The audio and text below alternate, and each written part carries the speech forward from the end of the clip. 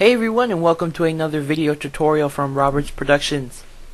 Today I'm going to show you how to do a watermark in your image. Just like you see here in this photo, we got this little copyright oh my god, symbol, and then your name. Okay, we're going to try to be creating this, but it might look a little better than that. So the first thing we're going to do is we're going to actually open up our random image. This is from deviantart.com. As you can see, they've already tried to add they already added their copyright symbol down here and the title of it up here. Instead of doing this, I mean, it's okay, I have to leave it on there. We could add a copyright symbol embedded within the photo. So the first thing that we want to do is we want to go over here to the text tool, hold down on it, and select the horizontal type mask tool. Shortcut key is T. I'm going to select a pretty big size, which that size is actually pretty good already, and that font is good as well. Whoa, maybe not. Okay, let's bring down that size. A little bit more, a little bit more.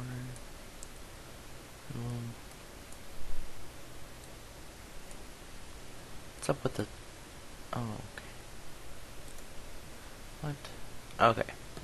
I'm going to type in copyright.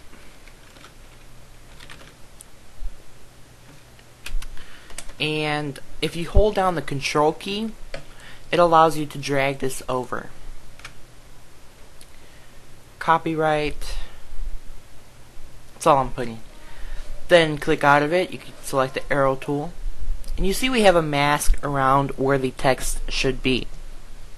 What we're going to do next is we're going to hit Control J, and what that does is it brings our text into a new layer all by itself. So if I unview this background, there we have it, copyright. Now what we're going to do for this layer is we're going to select the blending options, and we're going to select bevel and emboss. We can bring the depth up a little bit, and that's pretty much all there is. We got the copyright symbol there. You can't resize it because we made it as a mask, but you can move it around since it's on that new layer.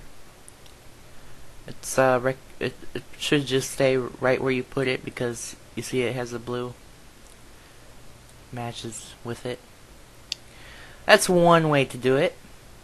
Another way we could do this is I'm going to unview this layer, and we're going to click back on our background. I'm going to select the horizontal type mask tool once again, and I'm going to click in the center here, and I'm going to also type copyright. A little bit bigger font, but that's okay.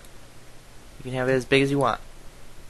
Hit Control J, and once again that brings us into another layer just with the text itself.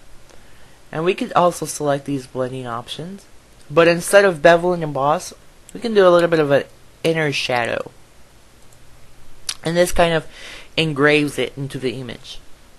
And we could select, many different types of settings here, such as the choke, and the size, not too much, distance. That kind of embeds it into the image a little bit, and it's a little bit more hidden if you don't want to lose the quality of the image.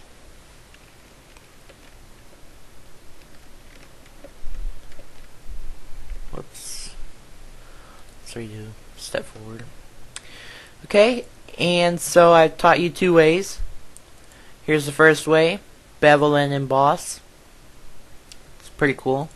And the second way, more of an engraved type of copyright watermark. what you can call it. It's a watermark. And this is more like if you don't really want to lose the quality of your image, you can place this like in the top corner or down here. And they didn't want to even touch their photos, so they just put in these black bars, copyright, title. That's all for this tutorial. Hopefully it helped.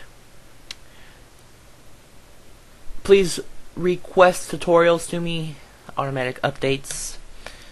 In order for me to do more tutorials, you need to request, and I'll do them. I'll make them. I won't do them. I'll make them.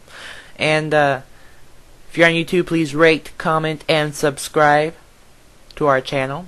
I'm Robert from Robert's Production Studios, and until next time, take care.